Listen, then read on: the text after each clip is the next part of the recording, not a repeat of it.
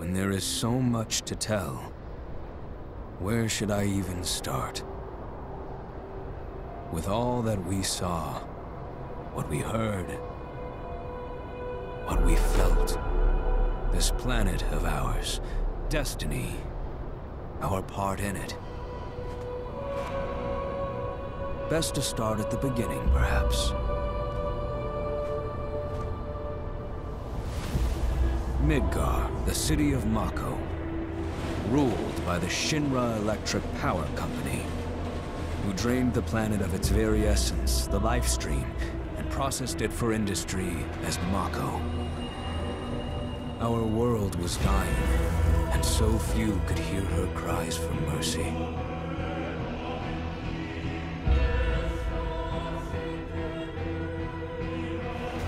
Those who could rose up in her defense. The anti-Shinra rebels, Avalanche.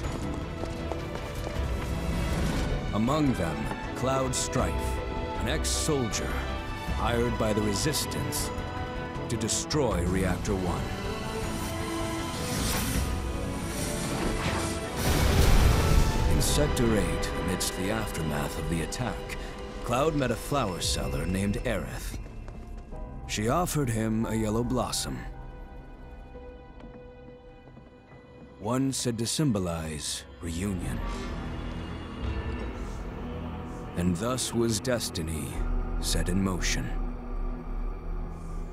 With Reactor 1 gone, Avalanche set their sights on Mako Reactor 5. Unfortunately, they were playing right into Shinra's hands. The company was able to draw the wool over the people's eyes. And in the end, destroyed Sector 7, killing thousands and laying the blame at Avalanche's feet. Though dear friends were lost, Avalanche had no time to grieve. Aerith had struck a deal with Shinra, who took her into custody. With her capture, Shinra's obsession was within reach. The fabled Promised Land.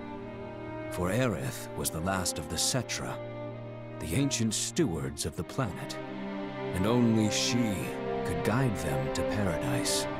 To save her, the team infiltrated the Shinra building, the company's beating heart.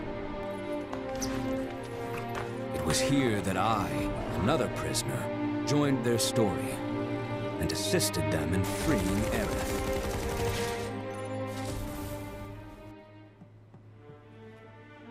Yet during our flight, we came face to face with a man thought dead. The vaunted war hero, Sephiroth. Before he could be stopped, Cloud's foe fled with the corpse of Genova, the cataclysm from the stars and the catalyst of our plight.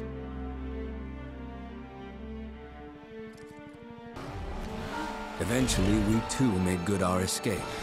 Pursuing troopers defeated, we raced toward Midgar's edge.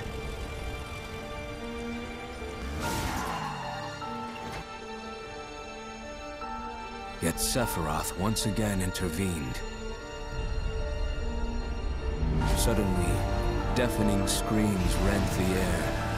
Whispers, the arbiters of fate, descended upon the city.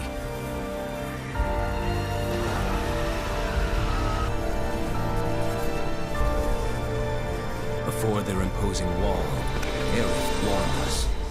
This was Destiny's crossroads. Every moment, every action, every step taken had all been as the Whispers willed it. To fight them was to break free. On the other side of fate, Sephiroth waited, the Whispers undulating within him.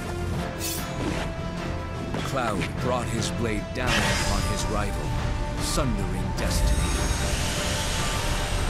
But the fight won, and the shackles of destiny broken, we stood before the unknown, a world of boundless freedom. It was there, beyond where fate could follow, that a new journey began.